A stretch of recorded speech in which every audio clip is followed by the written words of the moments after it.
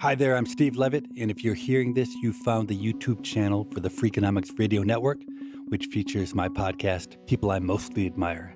If you already subscribed to our channel, thank you. But if not, I hope you'll consider doing so. And if you want to enable notifications, go ahead and do that too. That way you'll be the first to know every time we publish something new. If you're new to the People I Mostly Admire podcast, in each episode, I talk to fascinating people, including Nobel Prize winners like Daniel Kahneman and Jennifer Doudna, thought leaders like Jane Goodall and Yuval Noah Harari, sports stars like Sue Bird and the ever-controversial Greg Norman, and creatives like Rick Rubin. We recently passed our 100th episode, so if you like what you hear, there's a lot more to enjoy on the channel. Let us know what you think in the comments, and thanks for listening.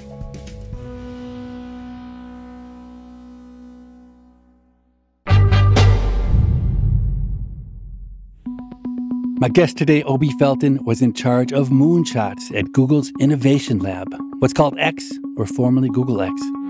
X has had both big successes like Waymo, one of the first self-driving vehicles, and high-profile failures, like the attempt to provide global internet using a network of stratospheric balloons. The pressure of producing the next self-driving car and the next balloon project was absolutely immense. Like, it couldn't just be any old thing. It had to be something really incredibly amazing that was also very undefined. Welcome to People I Mostly Admire with Steve Levitt. As if moonshots weren't enough to talk about, Obi's now heading a startup called Flourish Labs. She's trying to transform the way mental health services are provided to young people. And the whole time I've been living in Germany, I've been trying to find a German guest for the show. Finally, with Obi, I've got one. She grew up in Berlin, and she watched the Berlin Wall come down as a teen. That's one more topic I have to be sure to cover. When you worked at Google's Innovation Lab, you had a very unusual title, right?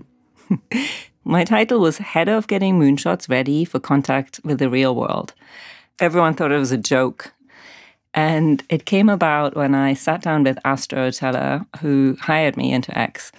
And he was running a bunch of projects at X at the time and later on took over the whole group. He had hired me somewhat on a whim as one of the first non-engineering people in the group. We had this great conversation where he told me about these projects that were all secret at the time, even inside Google. I was working for Google in Europe at the time. So it was basically a group of engineers who were working on self-driving cars and Google Glass and a drone project and an Internet from Balloons project and so on. And then I asked him a bunch of questions like, is it legal to fly balloons over countries? Do you have to talk to countries to get their permission to fly over? How is this going to bring internet to everyone? Are you going to partner with phone companies or compete with them? And he looked at me and he said, those are really good questions, but no one in the team is really working on those. Why don't you come and help us with those? And that's what I did. I looked at everything from policy and legal matters to how might we talk about some of these projects? How do we take them to market? Do we have a business plan for any of them? It turned out they didn't really at the time. So the title was very descriptive of what I was doing, which is thinking about what would happen when this technology would grow up and get out of the lab and make contact with the real world. I let my imagination run wild. And I try to think of my dream job. The exact job I'd think of is the one you just described, being around amazing engineers doing incredible technologies and trying to figure out how to get them to work. I can't believe you actually got to do that. I did get to do that. It was mostly really fun. The engineers were amazing. We then hired a whole bunch more non-engineers. You know, we got real lawyers and we got real policy people and real marketing people and so on. So it wasn't just me making it up. Did that make it more fun or less fun when there were real people around? That's a really interesting question. Sometimes I wonder whether it takes the magic out of it. Because while you're just working on the technology and you're imagining what the world would look like when you succeed and you solve these big problems in the world with the tech, it's much more fun and magical. And then the reality hits that it's sometimes very small things that make it hard to implement something in the real world. On the other hand, if the tech doesn't get out into the world, what is the point? I mean, I've always felt that technology is just a tool. And unless we solve problems with it that people actually care about, it's pointless. So for listeners who don't spend their days working at X, or what used to be called Google X, like you did, what is X? How does it fit into Google, and what's it trying to do? X is an unusual innovation lab because most corporate innovation labs were set up to move the core mission of the company forward. So if you think of the sort of mother of all innovation labs, Bell Labs, they were solving problems for the mother company. And X was actually explicitly set up with a remit to not solve core Google problems because there was already innovation going across the entire business.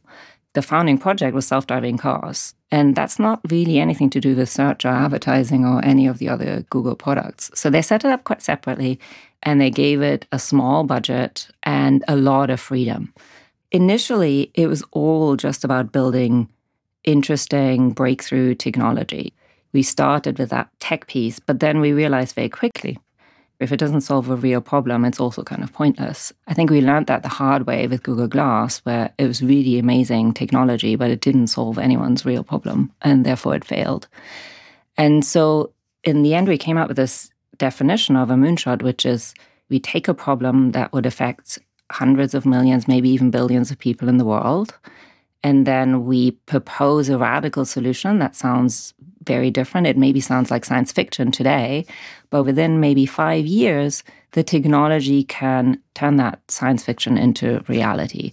And self-driving cars is a really good example of that, where for most of the 20th century, that was total science fiction. And yet, in the last 20 years, sensors are much better, compute power has multiplied, so you can take all that sensor data in and turn it into an action that the car can take. That just was completely inconceivable, and yet it's now reality. So let's talk more about driverless vehicles, because I think at some level, it's a huge success for Google X. But at another level, I'm surprised by how slow the progress has been, not on the technology side, but on getting the autonomous vehicles on the road at scale, and how much public resistance there's been to the vehicles. Has that surprised you also?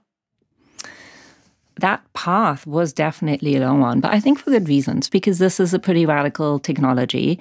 It's still a little spooky when you see the car go by and there's no one in the driving seat. It takes time for people to get used to it, to get over their fears of the technology, and frankly, for the makers of the technology to be cognizant of how it affects society and how it might fit in.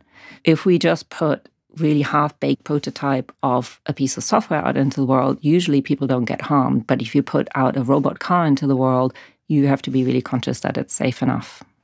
I'm surprised how measured and calm you are to describe this, because I'm not even involved in it. And I think about it like an economist, and I think 40,000 people a year die on the roads in the U.S. And worldwide, I think the number is over 1 million people a year are dying on the roads. And virtually every one of those deaths is because of human error. Over 90% of accidents are due to human error. It's hardly ever the machine that fails. And I suspect that already the autonomous vehicles are way, way better than humans in all but maybe the most extreme cases. And humans make mistakes constantly behind the wheel. But still, if an autonomous vehicle makes a mistake, it doesn't even have to be a fatal mistake. If they simply snarl traffic, it becomes headlines. And I would think that would just get you angry, because you've sunk your blood, sweat, and tears into this, and you have a great solution. I mean, there's the life-saving aspect, which I definitely believe that's true, because human drivers cause most of the accidents. That was the reason why Mothers Against Drunk Driving were one of our early advocates, actually, in those very early days when there was a lot of resistance against self-driving cars. The other aspect is parking. If you could make taking a robot taxi cheap enough, then you wouldn't need your own car. And most cars just sit around all day long, either on the street or in a parking lot or in a garage, and it's just completely wasted space in our cities. So there's definitely benefits to self-driving cars, but I think the fear runs very deep, and there's also a lot of entrenched interests, right? Self-driving cars is probably one of the few technologies where people expect that the AI will entirely replace the whole job. And, driving is a good job. It's often like the first job that someone does when they come to a country, or long-distance truck driving is a very middle-class job that supports families, etc. So I think there's a lot of resistance from that point of view as well that you can't underestimate. Yeah, I think 2 to 3% of the entire workforce is employed driving, and that's going to be a big displacement when it happens.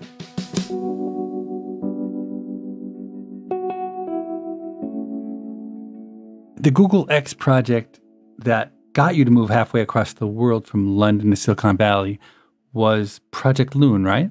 Yeah, that's right. Could you explain the idea behind Loon? Yeah, absolutely. So at the time, I was working for Google in Europe, Middle East, and Africa, and I was actually running consumer marketing. So launching products like Chrome and Android and many that failed that you've not heard of. And I saw firsthand the impact that the internet was having on countries when they were first coming online. And Project Loon, the idea was that you would connect the whole world with a network of stratospheric balloons. So these are balloons that are flying literally on the edge of space. So they're way above air traffic. Cell towers on the ground, the economics are very much tied to how many people you can serve at that tower. So if you're in a city, it's very profitable. If you put it in the middle of nowhere, it's very unprofitable. And that's the reason why when we started Project Loon, 2/3 of the world, and by that I mean people, had no access to the internet yet. And so the idea was, what if you put that cell tower onto a balloon and you send that balloon across the whole world? So it was beautiful. It was elegant. The tech sounded really cool. Who doesn't love balloons, frankly? And one of the first things I did was write the business plan with the team and try to work out how we would actually take this out into the world. Because in almost every country, the phone company is an incumbent that's very close to the government. And so there was a real danger that if the project leaked and we couldn't make a proper announcement and we couldn't reach out to partners early enough, that the phone company would just go to the government and say, those balloons that they want to send over our country, just say no, don't let them travel into our airspace. And we eventually found a country that was super friendly. It was New Zealand, who were very forward-looking when it came to internet access because they have actually a very big rural area where there's more sheep than people. And so we announced the project in New Zealand, and the Prime Minister actually came to the launch. You all worked on Loon for a long time, but it folded, right? Yeah, that's right. The economics didn't work. So that beautiful business case that we wrote early on relied on the balloons becoming cheaper and cheaper with scale, and that never really materialized. And then in the meantime, the cost of cell towers did come down. That's a hard place to be, right? If you're competing with the incumbent solution that you don't have to convince anyone to use as an alternative, becoming cheaper and cheaper, and your new kind of radical solution isn't getting cheap enough, then it's difficult to compete. I'd love to step back and talk about the process at X. I think many people have this idea in their head that there's this wild-haired genius who dreams up solutions whole cloth, like the supposed story of the apple falling on Newton's head. But that's not at all my experience in the real world. So could we just start at the very beginning? Who generates the ideas at X? Is that the job of a small group of people or something everybody's part of? So the beginning process in X was actually very messy and almost deliberately chaotic. So there's a team called Rapid Evaluation, and the idea was to rapidly evaluate lots and lots of ideas and find out as fast as possible which one weren't going to work. So I'd say over 90% of the ideas that the Rapid Eval team looked at got thrown out pretty quickly, sometimes within hours or days or weeks, but certainly within months. Where did the list of ideas that Rapid Eval looked at, where were those ideas coming from? Lots and lots of different places. That team was a team of polymaths, so lots of them had basic backgrounds like physics, for instance, which meant they could understand lots of things in the world. They would go to conferences, they would read papers, people would send them inbound ideas, and so on. At X, many of the ideas actually came out of academia. So when you look at self-driving cars, for example, there was a long history of self-driving car experiments being done in universities that we could build on. And there's a huge barrier often for academics to take something into the real world, especially if it's not biotech, for which there's much more established pathways. I sometimes think of X as taking the baton off someone who comes up with this radical idea from the question of, can this work at all, to yes, but how? Let's say there are 100 ideas that come from somewhere in Rapid Eval. How many of those 100 would make it past that first stage, the stage of a few hours or a few days of analysis? Probably no more than 10. Okay, so 90% are stillborn, essentially. So it's 10 ideas survive, and then what happens next? The next stage is what we call early stage projects. So in the external world, that might be like from seed funding to Series A funding. And so in that early stage team, we would continue to do prototypes of the technology, but we would also start looking at things like what is the best use case for this? What might be a business case behind it? How might we eventually find something resembling, I hesitate to call it product market fit because often it was too early, but at least technology problem space fit. So it's a bit of a back and forth between figuring out what's the right tech to solve a particular problem and what are the problems that a particular tech might be able to solve. And at that stage, it's probably about 10 or 15 projects over about 2 years, and only about half of those survived. So about 5 out of the 100 ideas make it to stage 3. To stage 3. Anybody who's in the business of creativity needs to recognize that your ratio of 5 out of 100 is not unusual. That's probably a pretty good ratio of success. What you cannot ignore is that you need a huge number of ideas if you hope to have anything good come out the other side. At least in academics, the economists I was around didn't understand that. They thought if they had a couple projects, that was good. That would be fine. But my own approach was to spend just an inordinate amount of time working on ideas. And my threshold for a good idea is a lot lower than X's threshold for a good idea, but I still would only have 2 or 3 out of those 100 that would ever turn into anything interesting. I guess it's a difference in approach. Either you think you can perfect the one thing you're working on, or you just iterate really quickly to find out what doesn't work. I think that's a helpful way of thinking about it. You're not trying to fail fast. That's another one of those Silicon Valley cliches, but the goal is to learn as quickly as possible if something doesn't work. And it's more about the speed of the innovation cycles and also how quickly can you evolve an idea, because you might have started in one place and then ended up somewhere very different. So that I think is the hardest. Like, when do you throw it out altogether? And when do you think, oh, this could just benefit from a pivot?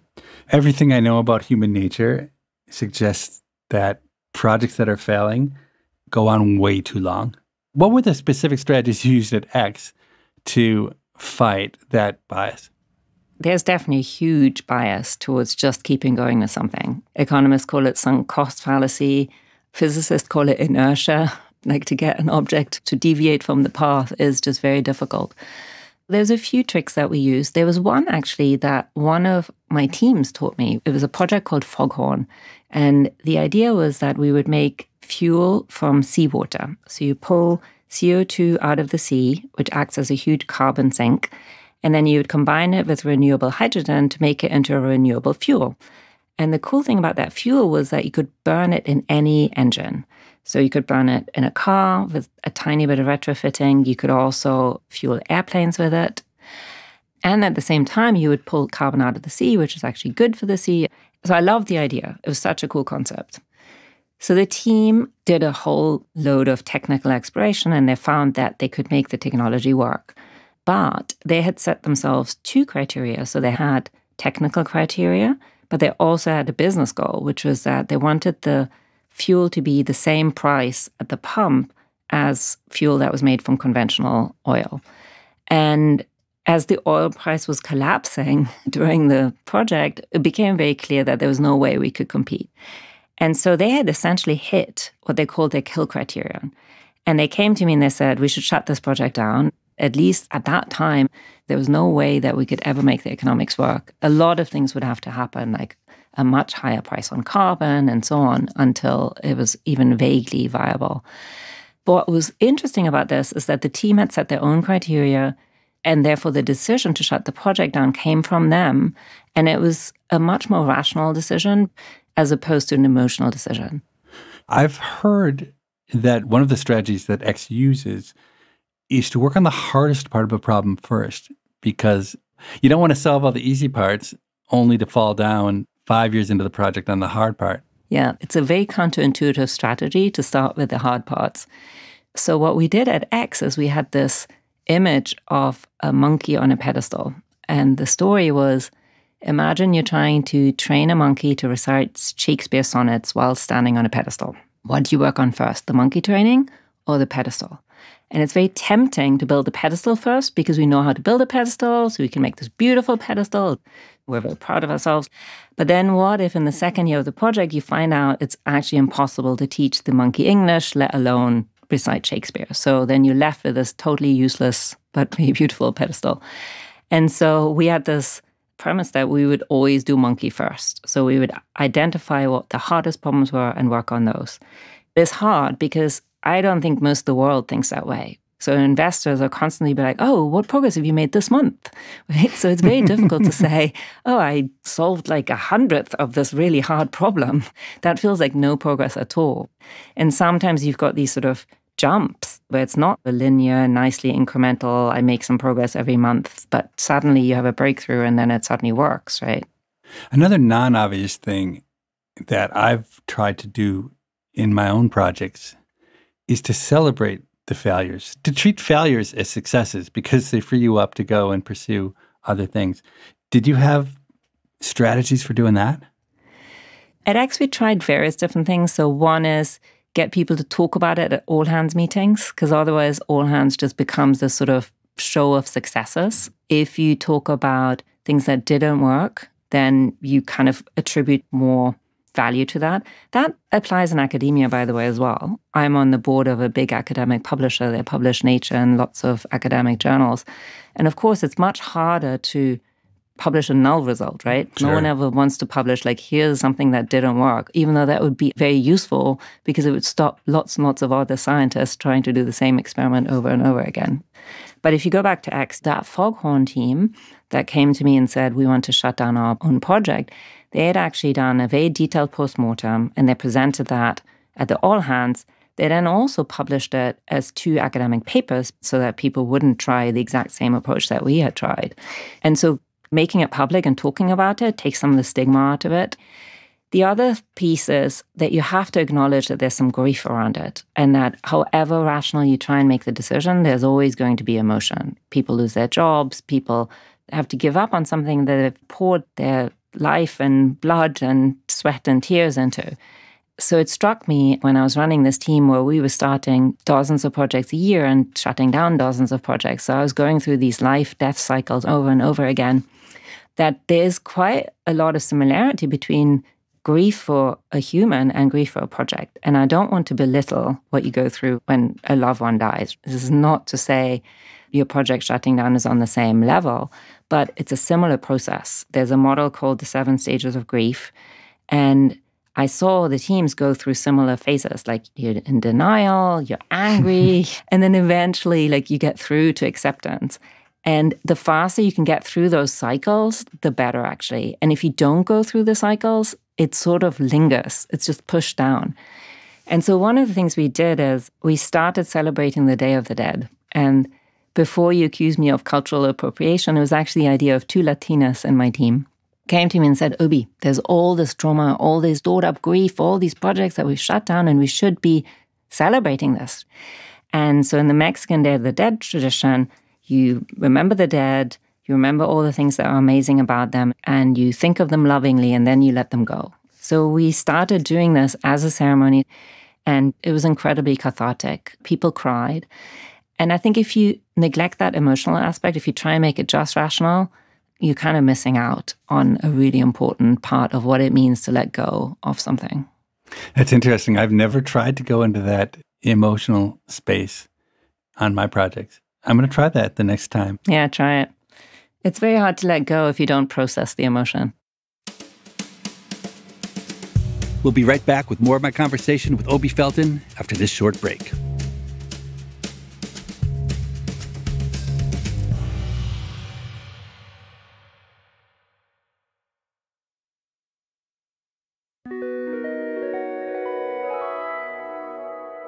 When I heard about your job at X, it sounded like a dream job to me.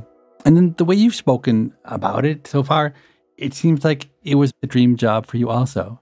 But you left a few years ago to do something else. How come? So I'd say my job at X was a dream job for sure for the first few years.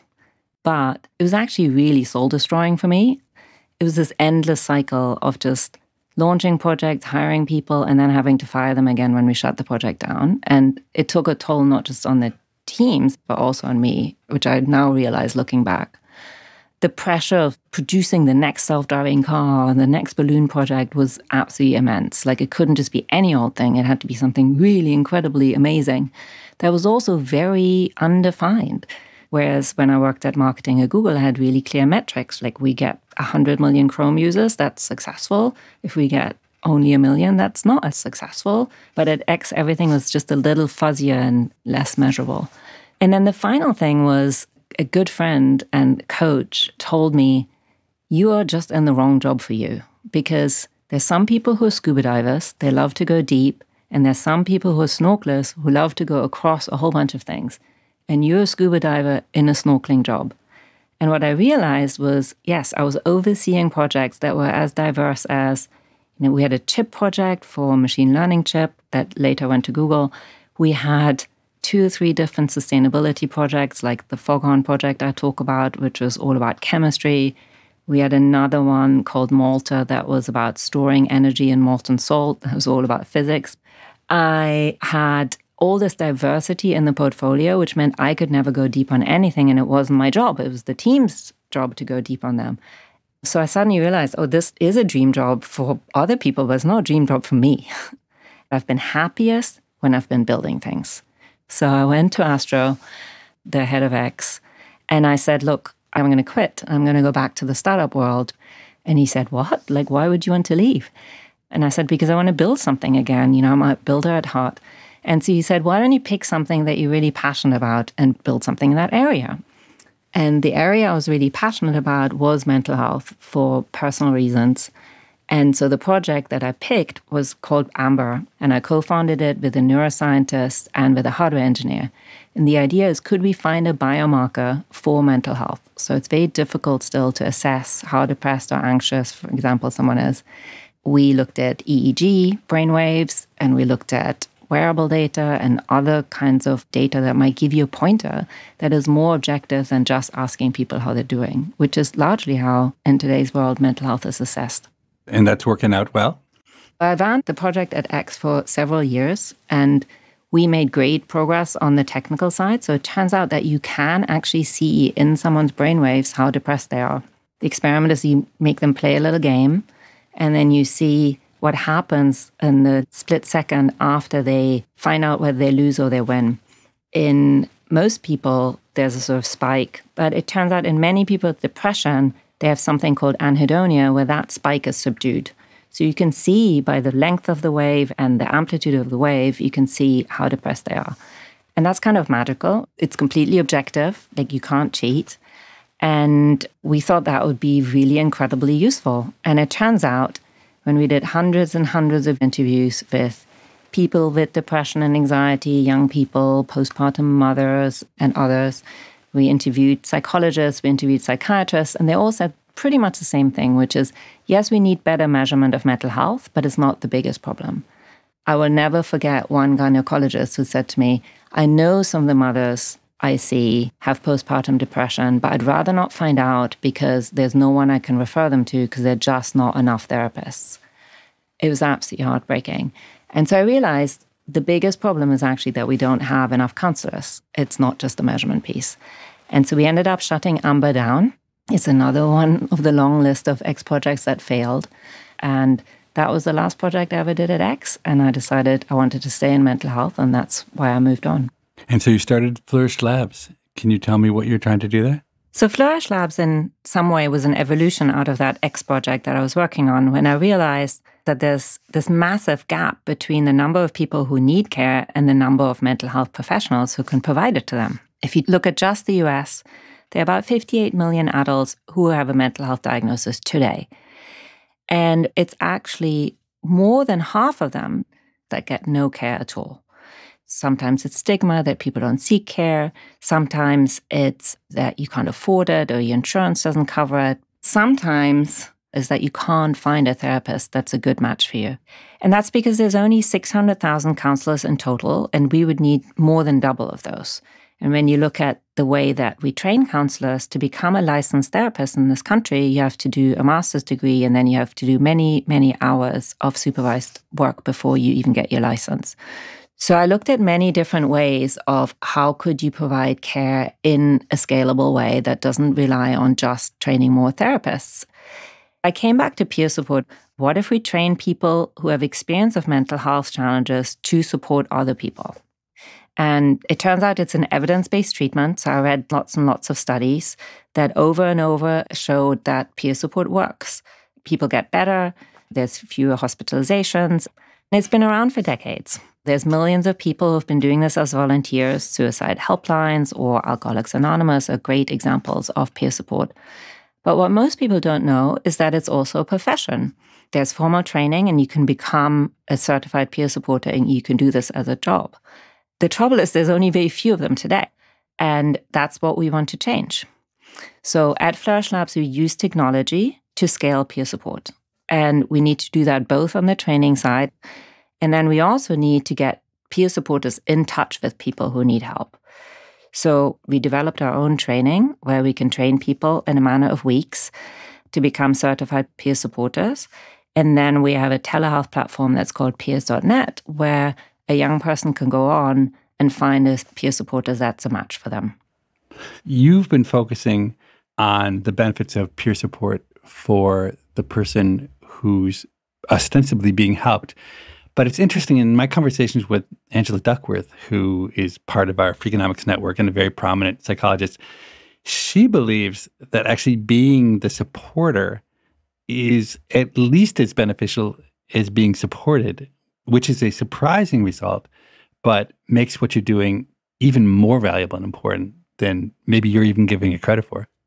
She's right. There are studies where people looked at the effect of giving peer support, and that's because they were worried that it would have adverse effects on the peer supporter.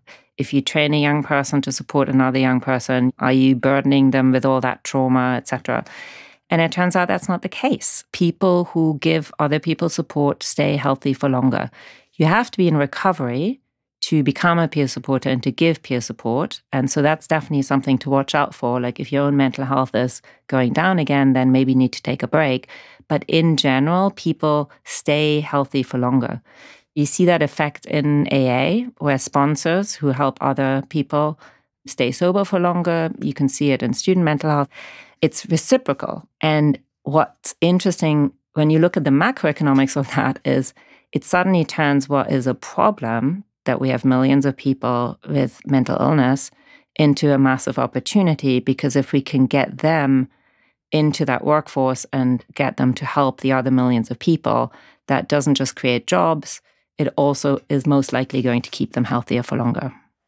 I could see how someone could have a knee-jerk reaction and say, well, isn't this risky and dangerous to take people who aren't really professionals and have them give advice? But I would say my own personal experience makes me 1,000% supportive of what you're talking about. I have had the great misfortune of having a child die, my son Andrew, and that was 24 years ago. And having lived through that, I actually think I do know a lot on that exact topic. And I feel like my insights and experiences have been useful for others who more recently suffered that same fate. It's exactly your model, that I'm good at one thing, and that's what you would ask me to do, not to try to pretend that I'm a therapist who could understand 100 problems that I've never experienced. So there's a lot of research that looks at whether peer support works. There's much less research into why it works, but you pointed at one of the things that I think is at the core of it, which is the empathy and understanding and the connection that you get with someone who's been in your shoes is really profound. That actually has a therapeutic effect. And the fact that it's more equal, that you're looking sort of eye to eye, also makes a difference to people. The trust is often higher right out the gate. And for a few years, I served on an advisory board for the Wellcome Trust, which is one of the biggest funders of mental health on the academic side. And one of the guys on that advisory board is a guy called Pim Coopers, who is a Dutch researcher who does a lot of studies for the WHO. And I asked him, like, what makes therapy effective? And he said about half of it is what the therapist has learned. But he said the other half is actually about the therapeutic alliance. So do you have a high trust?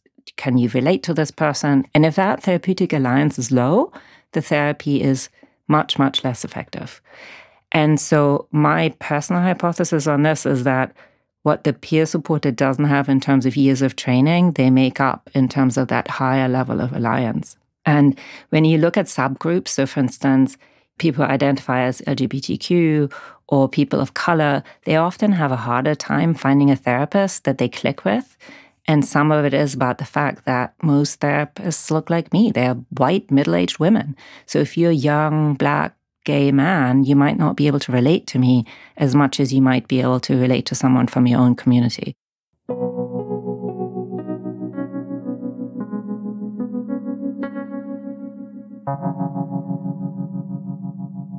It's really amazing to be sitting here talking to you about this topic because I first thought about this issue maybe 5 years ago. My daughter Lily had been seriously anorexic for many years, and I actually talked about that topic with her on a past episode on this podcast. As she slowly recovered from anorexia, she started an Instagram account that reported on the ups and downs of that journey. And it eventually attracted a large following. She would get hundreds of direct messages a week from people less far along than she was. And they were looking for help and guidance. It was a full-time job trying to respond to those questions. And Instagram was a terrible platform for trying to help people. It was extremely hard for people who needed help to find her. And it made me realize that there was a missing market, a market failure. There was no easy way for people struggling with a particular issue to get personalized advice from a peer who was further along. I imagined what a solution might look like, and I don't want to minimize what you're doing, but it's like literally exactly what you're doing. I could imagine that would be a great solution, and I was just way too lazy and didn't have any of the right skills to do it, but you've done it. Well, I think that just proves that there's no idea that's original, right? So I'm glad to be executing on your idea, Steve. I mean, in many ways, it is an obvious idea. That fundamental idea that you can connect with someone who has gone through a similar experience and is just a little bit further ahead on the path is absolutely at the heart of the product. And we decided to focus on Gen Z, so that's teenagers and young adults, because that's the age when mental health issues often show up for the first time. So your daughter is probably sometime during her teenage years. And I believe that if you can help them deal with these issues then, it will set them up for the rest of their life. It's also where the treatment gap's the biggest. 60% of them get no care because it's harder for them to find a counselor that's a good match. And finally, they are open to peer support. When you're a teenager or you're a college student, you're more likely to reach out to your friends for help than anyone else. There's actually studies on that. And so what if you trained your friends to then be effective at providing that support? So that's why we designed the service for that group first, even though I believe it could work for other groups too.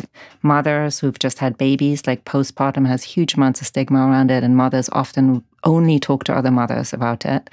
I've interviewed veterans who said, I would rather talk to another veteran about my PTSD than talk to anyone at the VA. And the VA is making huge amounts of efforts to support veterans, but it just doesn't create that same connection as talking to another vet. This is what economists call a two-sided market, where you both need to have the mentors, the counselors, and you need to simultaneously have people who are looking for help. But it's really hard to find mentors when there aren't people yet looking for help. And it's really hard to find people to show up to look for help when there aren't enough mentors. Have you had luck cracking that? Well, I would say we haven't cracked it at all yet, but we're very aware of it going in. And actually, when I raised our seed round, I purposely sought out people who had experience of two-sided marketplaces. What everyone says is you have to start with the supply side because otherwise you can't do anything at all. So we're mainly focused on university students, college students at the moment on the peer supporter side. And we get hundreds of applications each time we put out the job.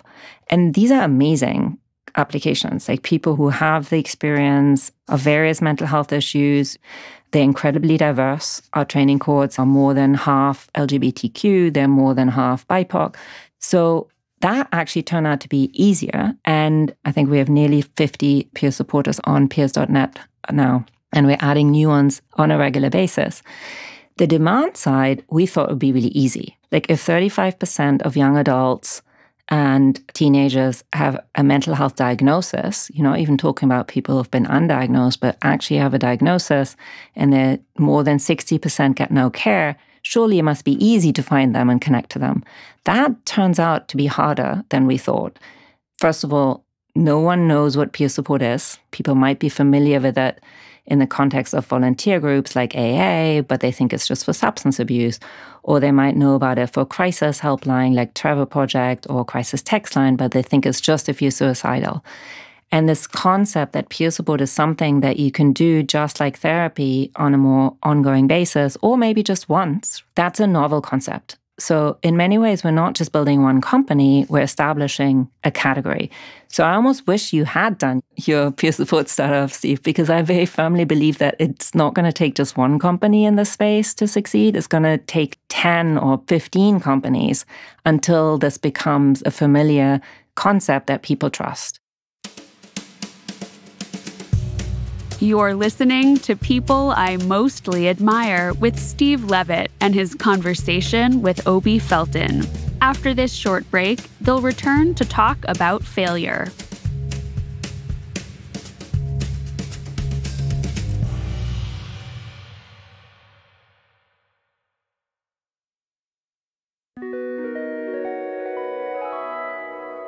In the time we have left, I want to talk to Obi about her experiences growing up in West Berlin. How strange must it be to grow up in a city surrounded by a hostile East Germany? But before that, I want to ask her one more question about running a startup. Can I ask you a frank question? Of course you can.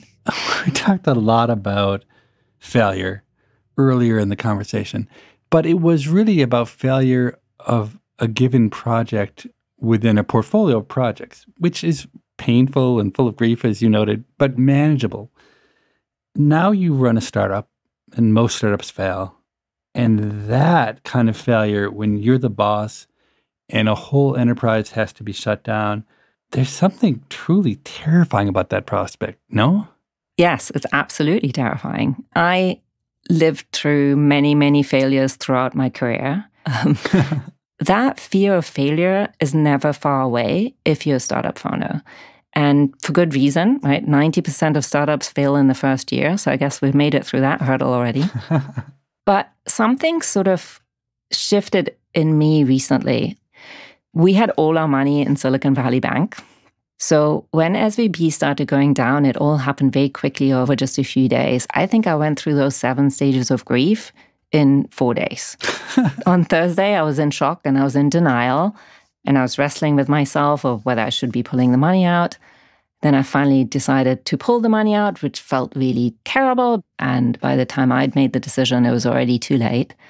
So on Friday, when they froze everyone's assets, I was angry with myself and angry with the SVB management and angry with the world. On Saturday, I was bargaining and I was in despair. And then by Sunday, my husband was like, can you stop reading Twitter and Slack and just like get off your phone? And I did. So I turned my phone off and I sat on the sofa with my dog and I just felt really connected to all the founders in the world. Suddenly everyone was in the same boat and it wasn't my fault. When you write an investor report every month like I do, it always sort of feels like it's my fault if I can't raise the next round. And suddenly nobody had any money. It didn't matter whether you'd raised 50,000 or 500 million, everyone was in the same boat. So I eventually felt really calm and I went to bed. I never turned my phone back on until the next morning, which was Monday morning, by which point Silicon Valley had been bailed out. What happened afterwards is I just feel less afraid. Someone told me about this Buddhist tradition. It's a meditation practice where you visualize your own death. So you see yourself dying, you see your family and your friends around you, and you see them grieving, and then you eventually see them moving on with their lives. And it feels like that's what happened, that the company kind of died already. It's a very weird experience, but I like it. I like operating with less fear because so much of what I do in the company, which is partnerships with people or raising money from investors, I sometimes feel it's all magic and make-believe anyway in an early stage startup. We haven't proven ourselves yet. We don't have product market fit yet. It's all about, can you convince people of the dream and that you could turn nothing into something? It is kind of alchemy. I think maybe entrepreneurship is alchemy.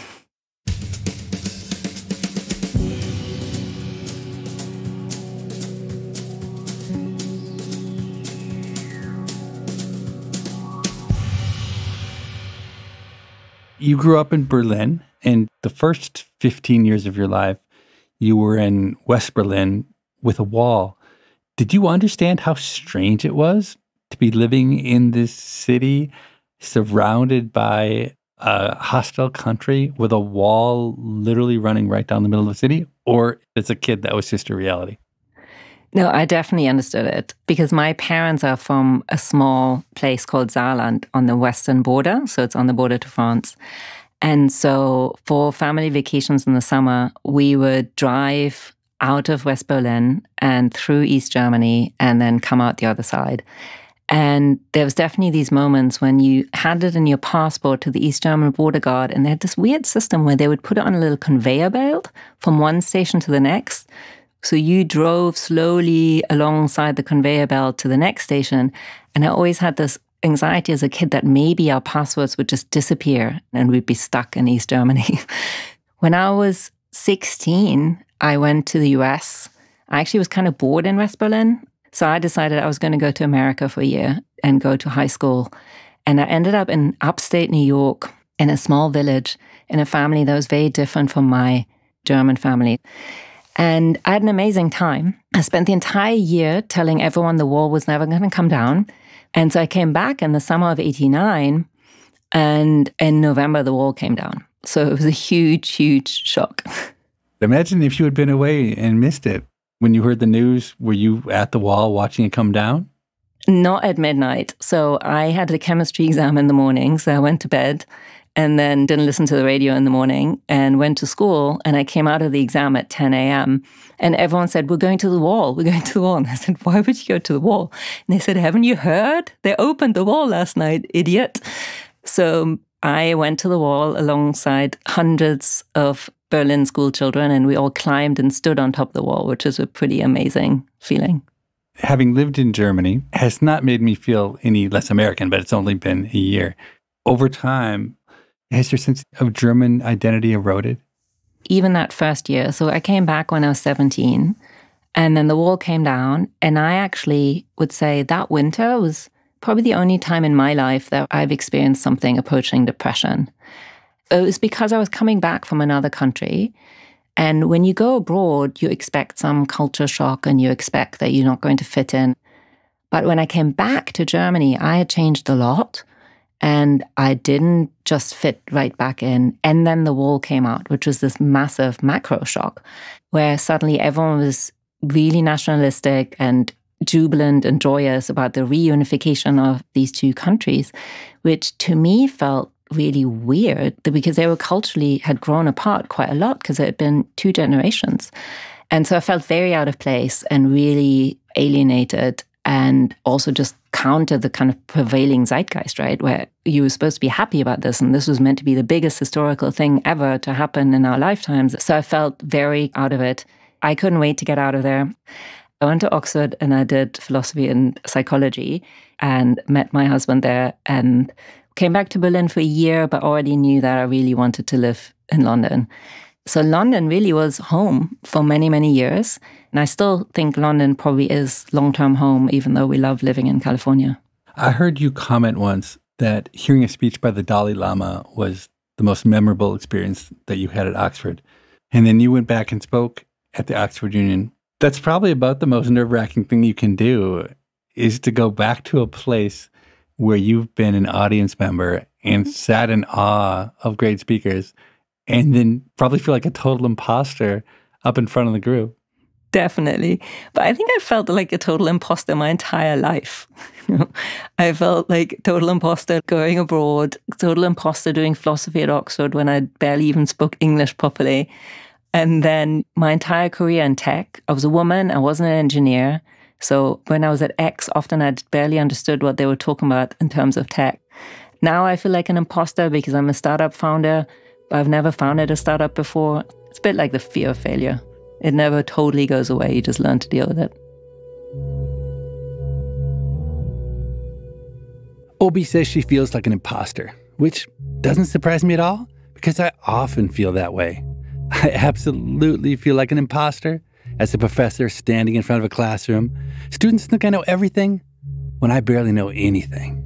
The same with parenting. I thought my parents had all the answers. My God, I never would have listened to them if I had realized how little parents know. I've always just assumed that everyone feels like an imposter, but I wonder if that's really true.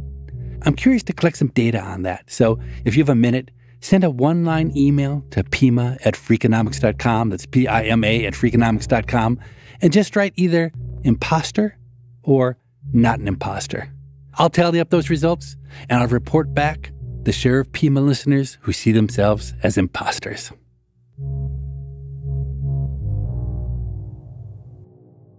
And now, as always at this point in the show, I invite Morgan, my producer, on to help with a listener question. Hi, Steve. A listener named Will wrote to us about the economic principle of induced demand, where an increase in supply results in a decline in price and increase in consumption. He was curious about how it relates to traffic. For example, the typical economic assumption is that if you build more roads, you will not reduce traffic because more people will just drive. Will was curious if this is true or not. What is the consensus among economists about induced demand and traffic? So, honestly, Morgan, I've never talked to another economist about this, so I don't know what the conventional wisdom is among economists. But I think the best way to think about this is absolutely in terms of price and to think about the cost of commuting. So usually when we think about cost, we think about financial costs. We think about the cost of the gas or the wear and tear in our car that's associated with commuting. But really, the biggest cost for most people is the time they waste in traffic, which, if translated into dollars, is how much you'd pay not to waste that time in your car, but rather to be able to be at home or doing something you enjoy. So if you build more lanes, then that reduces congestion, which leads to a much lower price of commuting because it doesn't take as long, so you save on the time cost. One of the most basic ideas of economics is that when the price of a good falls, people consume more of it. And so indeed, many more people who before weren't willing to drive because the traffic was too bad, they get back on the road, and that builds the congestion back up. Now, in any simple economic model, it can't be the case that the congestion is as bad afterwards as it was before, because the reason the congestion comes back is because the price is lower. Could this be an example of where the economic model differs from reality? Because in reality, I think it has been proven that when there's more lanes added, it actually can lead to worse congestion than you started with. I mean, people can make mistakes. And it could very much be true that if everybody collectively thinks, oh my God, the extra lanes are going to change everything, and so new communities spring up along the road, then that could happen. But it is true that in economic models, people don't make mistakes, and in real life, people do, and it's possible that happens. But I think more what people get confused about is the simple role of prices. If you lower the prices, you're going to lead more cars to be there. And if there's a relatively elastic demand for driving, then you'll have a lot more cars on the road when you lower the prices. People shouldn't think of adding lanes as primarily being about reducing congestion. They should think about adding lanes as a way to get a lot more cars to be able to drive on that road. Now, if your goal is actually to avoid congestion, there's a really simple solutions. And what do you think that is, Morgan? Increase people's access to public transportation. Good job, Morgan. That's not the answer I'm looking for, though, because that actually doesn't work very well because most people don't want to take public transportation.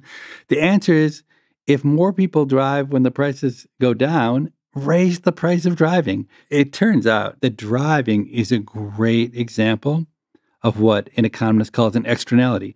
Every extra driver on the road imposes all sorts of costs on other drivers that aren't taken care of by the market, right? When I drive, I increase congestion. I also increase the likelihood of crashes. And it turns out that's empirically the biggest cost. So when you put more cars on the road, there are more crashes. And so if you add those externalities in with the obvious ones, which is that cars are polluting and they're contributing to climate change and all sorts of other pollutants in the air, then there's just too much driving. And so the logical thing an economist would say is you should price in this externality. You should charge people per mile driven, especially when the roads are crowded, when there's congestion. Of course, that has great efficiency principles, but like so many things in economics, it has really bad equity implications.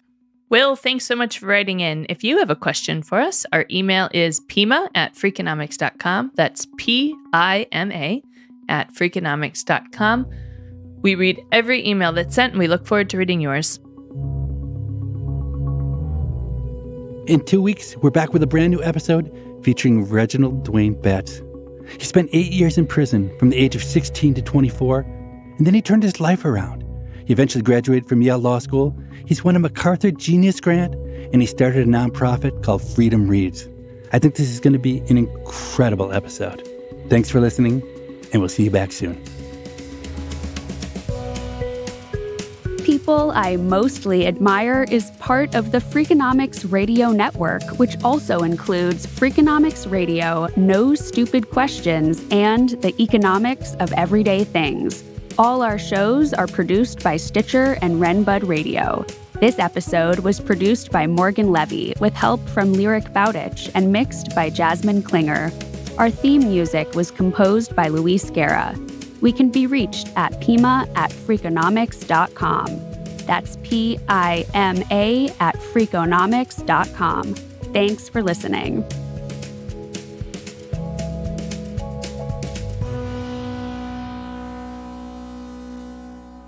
I honestly don't know what I am anymore. I guess I'm still German.